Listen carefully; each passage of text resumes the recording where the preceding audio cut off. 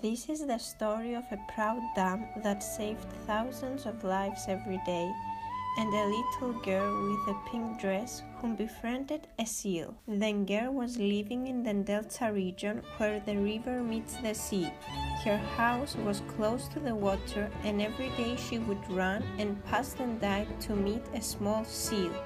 Over time, they became friends. One day the area was hit by a huge storm and was flooded.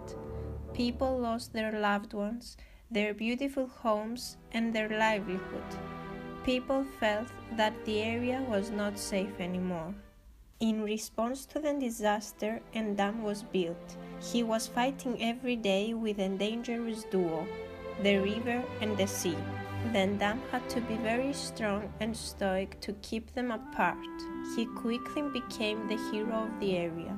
After a while, people stopped paying attention to the dam and started passing very quickly.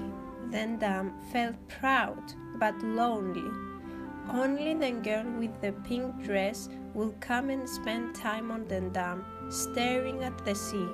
She was always crying in the hope of seeing something coming from the sea. The dam was so touched by the scene that one day asked the girl why she was so sad. The girl dried her tears and told him how much she hated him because he separated her from her friend, the seal, who could not reach her house anymore.